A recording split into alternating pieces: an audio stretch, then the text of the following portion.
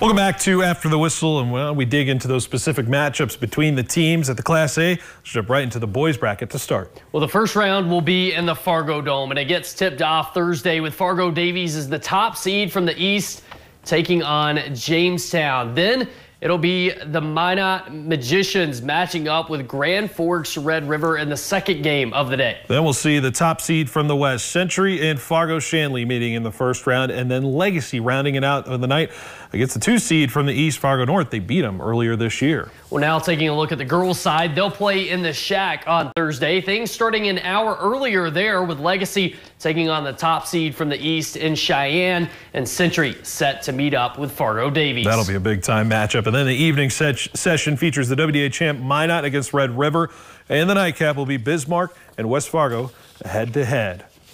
All right, so we saw the bracket. We learned about the teams. We know who's going to be matching up, but who's taking home the trophy? Here's our best guesses, Luke, as we reveal them for the Class A boys. And I'll start with myself. I am going to go Century. I thought they were going to go undefeated all this year, and here they are with a chance to finish it off. As for Tristan, he's also picking the Patriots. They're going to win over Fargo Davies. And I'm going to make it a clean sweep, picking Century over Fargo Davies as well. Forgot to mention that I think Minot's getting a title game. And on the girls' side, I'm picking Fargo Davies to beat the defending state champs, Minot. Tristan has the Majets going back-to-back, and I'm going to pick the Patriots to win it all. Well, you're going to want to stick with us on KXNet.com all week. We're going to bring you live coverage with KX Tournament Central like we did all this week with the WDA tournament. Of course, next week we'll bring the same show, but for the Class B Boys State Tournament. Thank you for watching. After the Whistle, have a good night.